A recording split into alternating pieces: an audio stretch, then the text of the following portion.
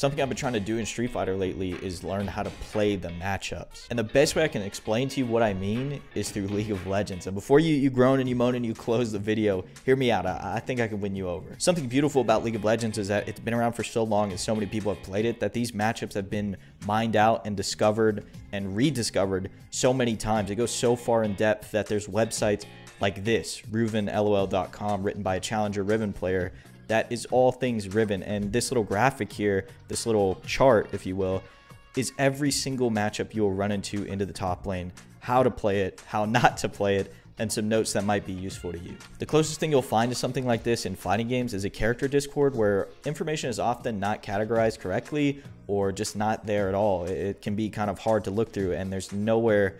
It's nowhere near as robust as this website. And so generally what I'll do is when I'm loading into a game, I'll just open up this website and look for the matchup that I'm about to play. And in the game that I want to show you a little bit of in a second here, we're going to be playing against Mordekaiser. So what we need to do is level 1 all in him.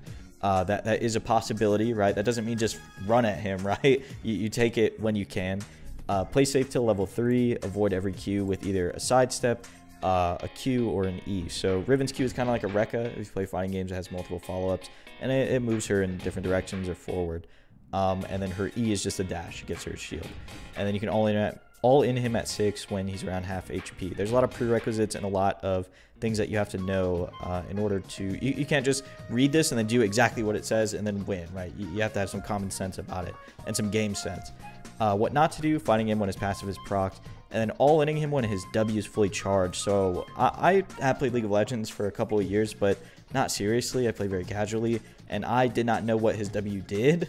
So I went to ofi.gg and just looked it up real quick. And he just stores some of the damage that you do to him, and then he has that little bar, I think, above his head. And if you fight him while it's full and he activates it, he just gets a big shield. So it doesn't make any sense to fight him when that bar is full. And so now let's take a look at the actual gameplay. I'm not going to show you the whole thing. We're going to take a look at the first part of laning phase. I do build up a big lead and then kind of throw it at some point because I start fighting him at 6, and his ultimate, if you don't know, isolates you and steals your stats. So he basically just used the lead that I got against him, against me, and just came back, right? And I think we do end up winning the game, but after laning phase, I don't have as much impact as I should because I threw my lead.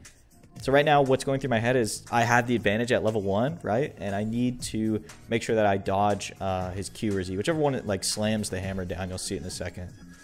So I'm really focused on CSing.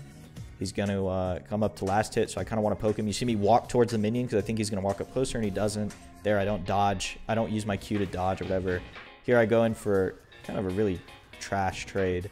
You'll notice I'm not doing the fast combo either. Riven does have a combo where you can get some more autos and you get some more damage in using her passive, I think, and some animation cancels. But there I just kind of did Q auto to build up those passive stacks. So now he's level 2. I'm level 1, so I'm at a disadvantage. And now I kind of want to wait till 3 like the guide said. If I didn't win all in level 1, now I'm going to wait till 3 because I think that's when I have the advantage again. Here I'm just CSing under the tower. I notice he's like kind of just walking around over there, so I try and in him. I thought he was AFK, to be honest. I thought he just wasn't paying attention, so I wanted to put some damage on him because I'm a scumbag like that. Here I'm just a little bit pressured under tower. Not too much. I don't really care. He's pushing into me. Now I have a big health lead, and I'm level 3. And I don't think he has any health potion. So huge advantage for me. He blows a couple cooldowns. I dodged the little Q thing. I remember that the guide said when his passives proc, that little circle around him, don't fight him, and he popped his shield. So I just ran. You might look like I should have fought him there, but I felt like I would have lost in the passive and with the shield. Now he doesn't have either of them, right? He doesn't have his shield. He doesn't have his passive in it. Just take him out pretty easily. Now we're going to skip ahead a little bit to another moment here. My jungler tried to gank. It was a failed gank. He warded, and then he flashed away. And now I feel like I still have an advantage. I have minion advantage. I also have item advantage because I did solo kill him earlier. I don't remember what I have. Let me see. I don't remember how to look, but I'm pretty sure it's like a Coalfield's Warhammer or something. So I got some CDR.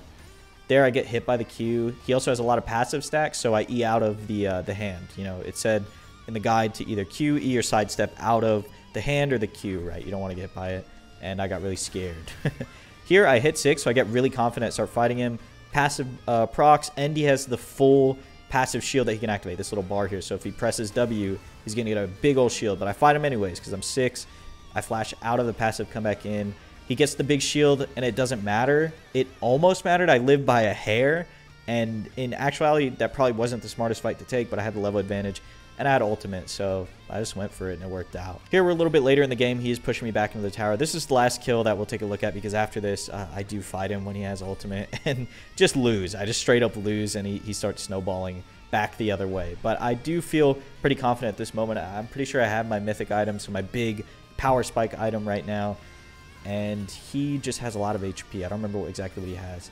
You'll see I'm doing a lot of damage. I proc, I think that's Conqueror. I think that's what I have. I proc something, and then he procs his passive, and he has his giant shield, so I don't want to fight him. I'm doing short little trades, doing short little burst trades to try and chip away at that HP. There I get really scared that I was going to get hit by the hand. I probably would have died. Here I pop ultimate, he pops everything. It doesn't work out for him, and I got really lucky again, to be honest. But yeah, that's kind of the gist of learning to play the matchup for me so far, is just finding a game plan, whether it's the one that I make up myself or one that gets posted somewhere, and just trying to stick to it as closely as possible and get things done, right? You can't stick to it to a T all the time, because the game doesn't always play the same every single game, or else it wouldn't really be a game. It'd just be kind of like a chore. But just having something as simple as this, as a few lines on like an Excel spreadsheet on how to play the matchup, really does help, and it's really helped me in League of Legends and in Street Fighter. But yeah, if this helped you in any way, or if you enjoyed it, please consider subscribing, and I'll talk to you again soon.